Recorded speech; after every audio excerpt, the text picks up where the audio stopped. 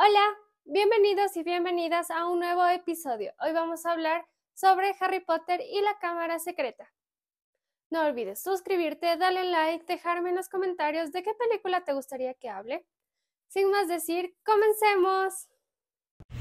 Hola, prepárate a conocer contenido de series, libros y muchas cosas más. Espero que las disfrutes y te gusten tanto como a mí. Harry Potter y la Cámara Secreta es una película que se estrenó en el 2002. Fue dirigida por Chris Columbus y es una película de género fantástico basada en el libro de J.K. Rowling, Harry Potter y la Cámara Secreta, la segunda entrega de toda esta saga. Esta película empieza en la casa de los Dursleys cuando van a tener una visita y, dato importante, Harry Potter ya está en un cuarto porque los Dursleys tienen miedo de que ya puede hacer magia. Le otorgan un cuarto a Harry y le dice que tiene que pasar en ese cuarto y lo mejor es que finja que no exista. Entonces Harry se queda en este cuarto mientras los Dursleys preparan su visita.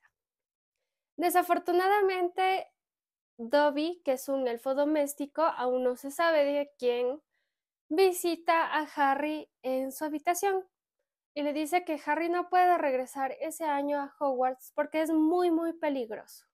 En este intento de detener a Harry, Dobby sabotea la visita de los Dursleys, haciéndoles quedar muy mal frente a estos muggles. Entonces el tío Vernon se molesta bastante y castiga a Harry, sin que pueda salir. Sin embargo, llegan al rescate los hermanos Weasley, Fred, George y Ron, para sacar a Harry de esa casa.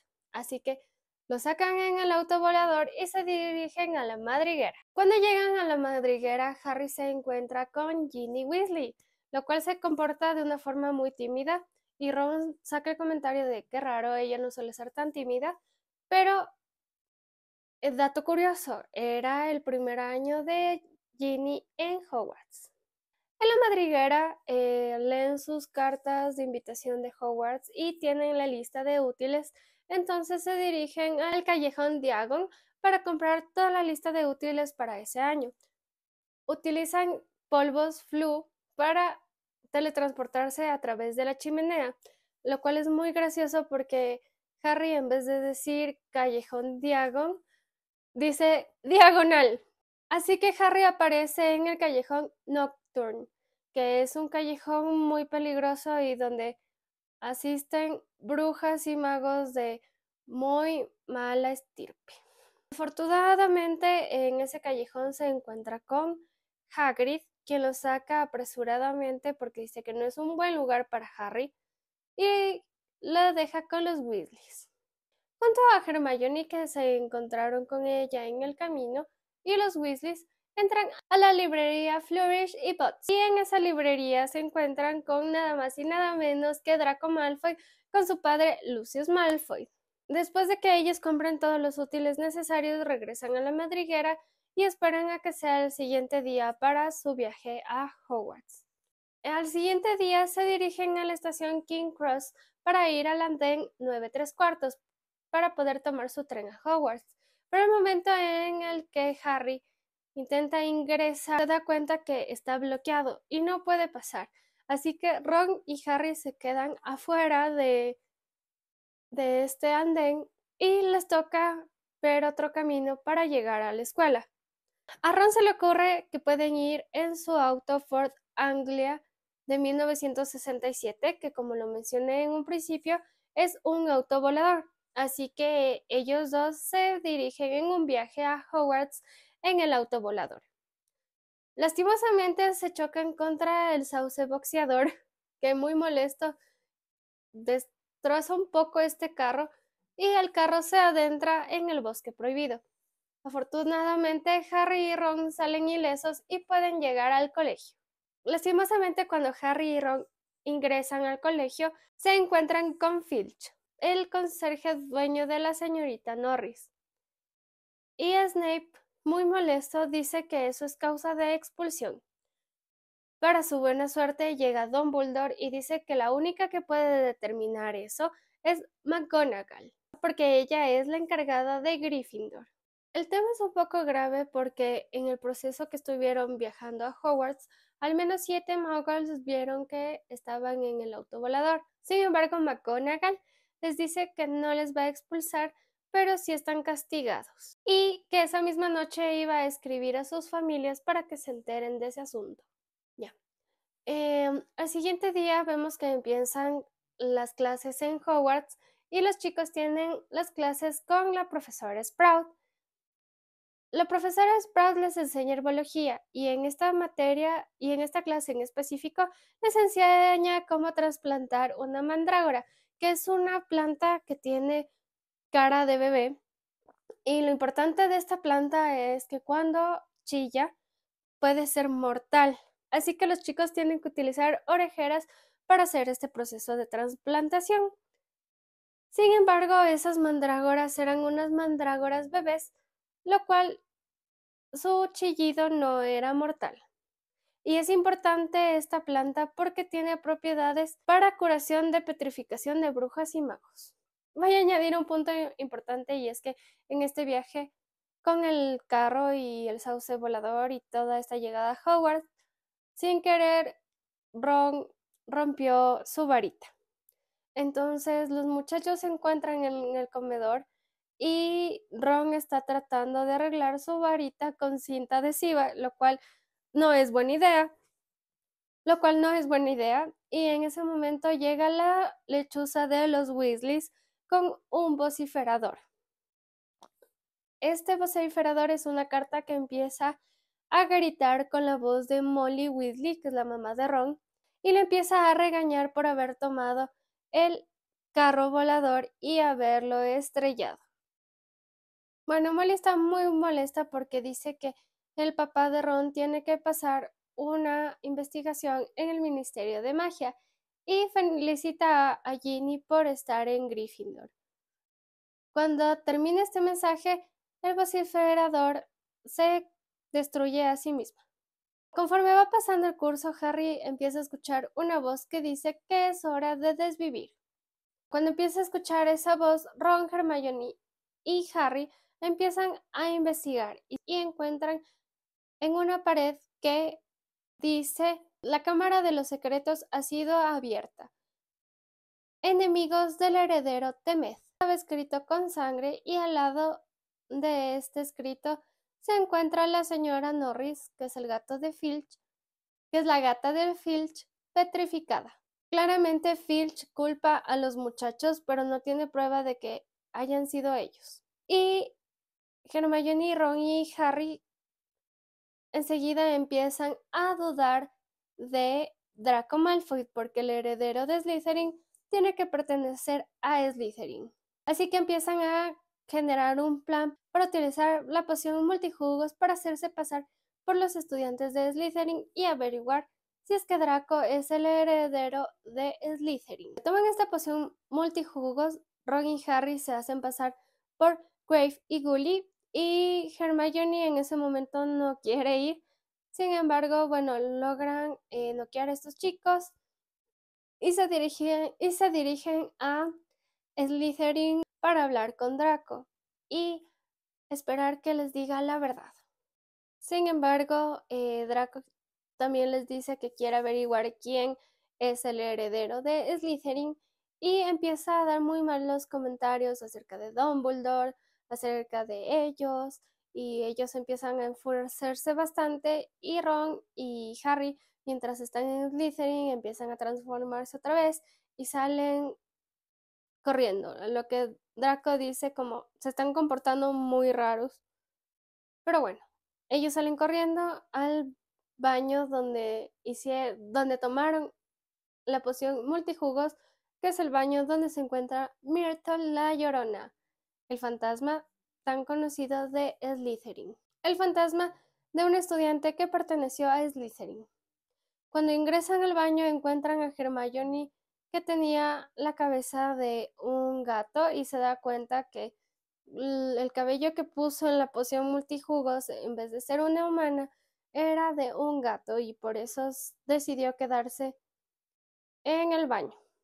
Después de ello, le tocó ir a la enfermería. Un dato importante es que ese año el profesor de defensa contra las artes oscuras era el mago Gilderoy Lockhart. Él había escrito muchos libros, sin embargo, al rato de aplicar su magia no era muy hábil. Sin embargo, abre en este club de duelos y hace que Draco y Harry se enfrenten. Aquí Harry aprende su hechizo de Expelliarmus y Draco hace un hechizo para sacar una serpiente para que ataque a Harry. Harry utiliza Parcel, que es el idioma de las serpientes. Y en ese momento el colegio empieza a dudar que Harry es el heredero de Slytherin. Así que sí, todos los compañeros empezaron a especular que Harry es el heredero de Slytherin y fue quien abrió la Cámara de los Secretos. Aquí un dato importante. La Cámara de los Secretos se creó para eliminar a los enemigos del heredero de Slytherin. Slytherin era un mago que tenía su creencia de que los magos tenían que tener sangre pura, así que los enemigos del heredero eran aquellos magos y brujas que descendían de muggles, conocidos como sangre sucias, o también mestizos. Un día, mientras están investigando, Harry y Ron encuentran un diario en blanco que perteneció a Tom Riddle. Harry descubre cómo utilizar este diario y gracias a él averigua lo que pasó 50 años atrás, cuando una estudiante fue desvivida por la Cámara de los Secretos. Todo el mundo hablaba de una criatura, así que el mago que fue inculpado por esta criatura fue nada más y nada menos que Hagrid. Y por esa razón fue expulsado del colegio. En el transcurso de este año, muchos estudiantes son petrificados, incluyendo a Hermione y también el fantasma de Nick casi decapitado. Mientras Ron, Hermione y Harry estaban investigando acerca de la Cámara de los Secretos. Lastimosamente, Hermione fue petrificada y tuvo que pasar en la enfermería. Estas petrificaciones ocurren de forma misteriosa y nadie sabe quién es la criatura que las causa. Sin embargo, por estos sucesos de que muchos estudiantes han sido atacados, la profesora McGonagall les da un anuncio que es que tienen que seguir algunas reglas para mantenerse a salvo, hasta nuevo aviso. Estas reglas incluyen toque de queda y que tienen que ir acompañados por profesores cuando vayan a clases. Ningún alumno puede estar solo. Les dice a Ron y a Harry que si necesitan respuestas tienen que seguir a las arañas y luego se lo llevan. Luego de esta conversación, junto al perro de Hagrid, Fang, deciden seguir el consejo de Harry, así que se adentran al bosque prohibido siguiendo las arañas. Aquí descubren a Aragog, que era una araña gigante, quien les contó la historia de que Hagrid era su amigo y fue quien lo rescató cuando Hagrid era un estudiante y Aragog era solo una araña pequeña. Sin embargo, Aragog les explica que le inculparon a Hagrid de forma injusta y que él no había sido quien abrió la Cámara de los Secretos. El único delito de Hagrid fue esconder a Aragog, que creyeron que era la criatura que estaba causando todos esos problemas.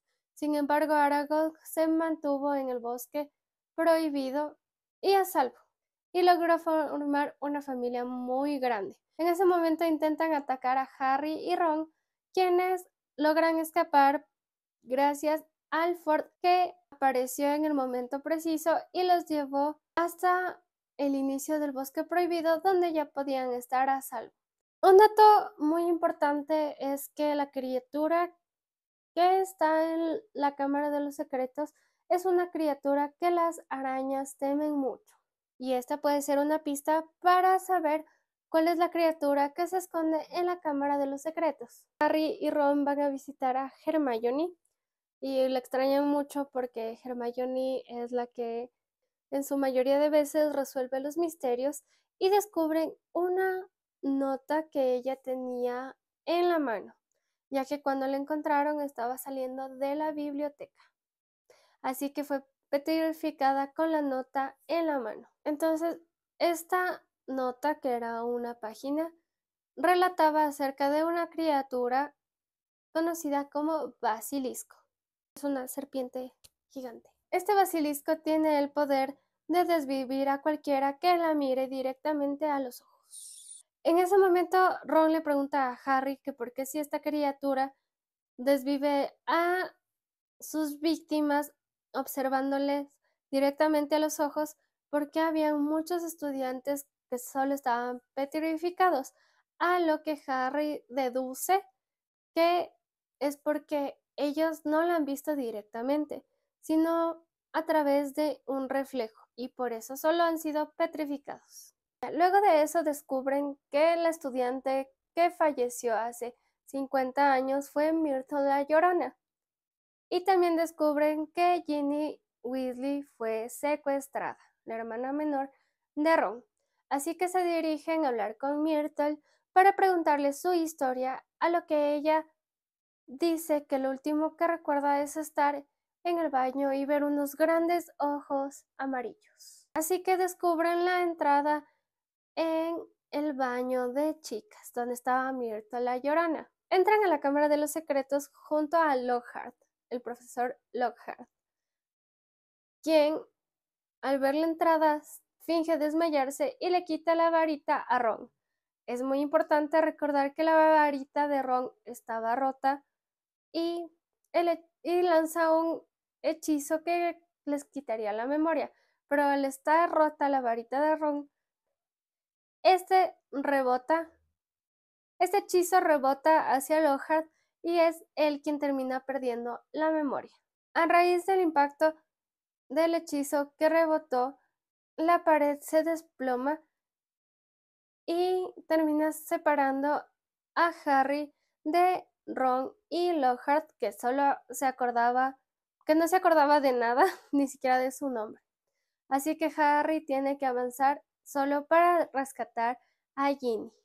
Cuando llega a la Cámara de los Secretos, ve que Ginny está totalmente desmayada e intenta hacer que reaccione, a lo que ve el fantasma de Tom Riddle. Bueno, más que un fantasma, era una proyección de su imagen,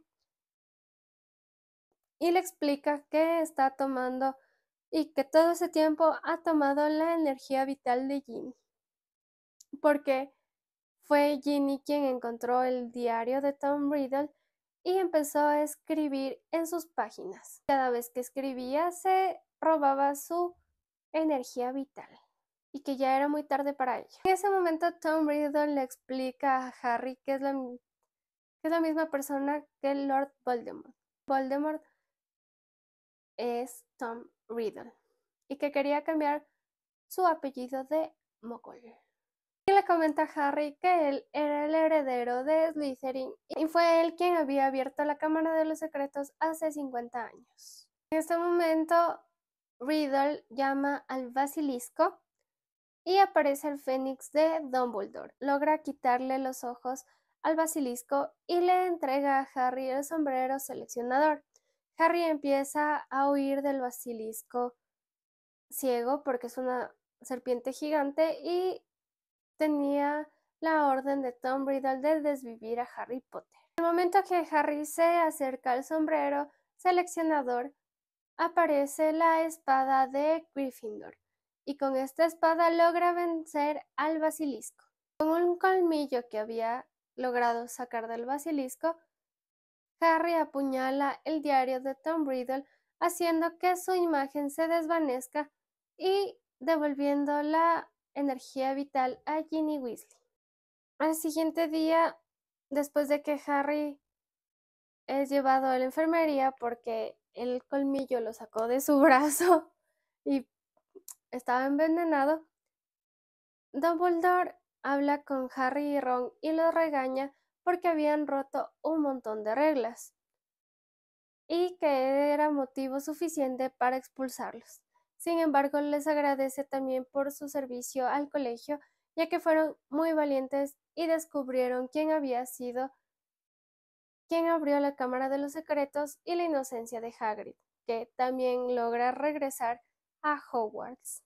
En ese momento, Dumbledore habla con Harry, que tenía la duda de si realmente tenía que pertenecer a Slytherin porque el sombrero seleccionador lo había considerado. Sin embargo, Dumbledore le explica que la espada de Gryffindor solo se aparece ante aquellas personas que pertenecen realmente a Gryffindor, es decir, los verdaderos Gryffindor. Sin embargo, como había sido Lord Voldemort quien provocó esa cicatriz, porque Lily Potter lo protegió y le transfirió esta magia de protección que era muy antigua.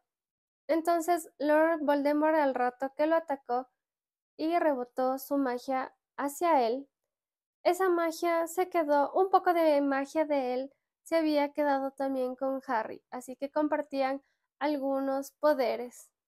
Y es por esa razón que Harry puede hablar Parcel. En ese momento aparece Lucius Malfoy muy enojado y aparece junto a Dobby. Entonces Harry descubre que el elfo doméstico era de la familia Malfoy. Lucius no está muy contento de que Dumbledore haya regresado a ser director de Hogwarts y tiene una pequeña conversación con ellos y luego decide irse. Harry toma el diario de Tom Riddle y sale corriendo hacia Lucius y le dice que se había olvidado este diario. Y Lucius finge que no sabe de lo que habla, cuando fue él quien introdujo el diario en la canasta de Ginny Weasley cuando se habían encontrado en la librería comprando los útiles. Así que Lucius le entrega el diario a Dobby para que éste lo lleve, diciendo que no sabía de lo que estaba hablando. Y Harry le dice a Dobby como, abre el diario. Dobby abre el diario y descubre que había un calcetín que era de Harry. ¿Cuál es el dato importante? Un elfo doméstico es liberado cuando su amo le entrega una prenda. Así que en ese momento Dobby pasó a ser un elfo libre. Así que sí, Dobby es un elfo libre.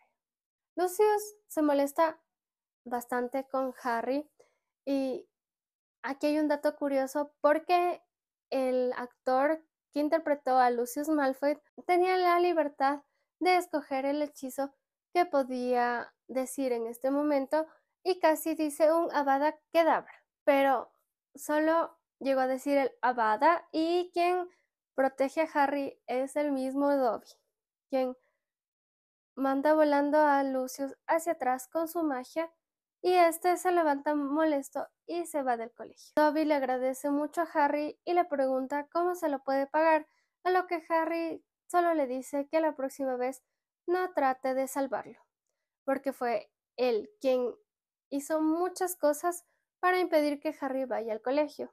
Esto ha sido todo por este episodio. No olviden suscribirse, darme like y nos vemos en la próxima. Bye. Gracias por acompañarme en este episodio. No te olvides de seguirme en mis redes sociales, las cuales las vas a encontrar en mi Instagram, dani.baez. Hasta la próxima.